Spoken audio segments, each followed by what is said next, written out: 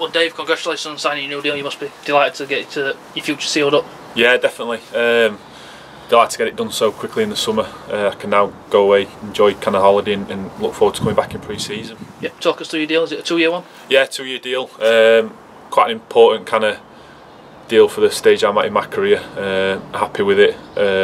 Club, Russ, obviously happy with it as well. So now he's just looking forward to go forward now and build on last year. Was it pretty easy to sign on for another 2 more years for Scunthorpe? Yeah. Again, I think the way the chairman talks and Russ talks, it's a club that wants to go somewhere, build on what they've done in the previous kind of like 5-6 years, and hopefully get to a level again that's kind of where we were, like I say, in the Championship. Yeah, what do you expect from next season then? Obviously a different division, so it'd be a tougher test, won't it? Yeah, very tough. I think it's going to be probably classed as a bit of a local league, really, kind of a northern league with all the teams in it. It'll be big teams, kind of big games, and hopefully get kind of big crowds back here at Glanford Park as well. How strange will this be? Because obviously, even though it was only 2 years since we were back in League One, but there's been a lot of changes since then, haven't there? A lot of faces coming. Yeah, I think sometimes the club needs that kind of like I say, a bit of a transition kind of year, which it has been, and it's been a good year in the fact that we've bounced straight back into League One. Hopefully we can carry the momentum on we've picked up this year, and like I say, if we can add a few more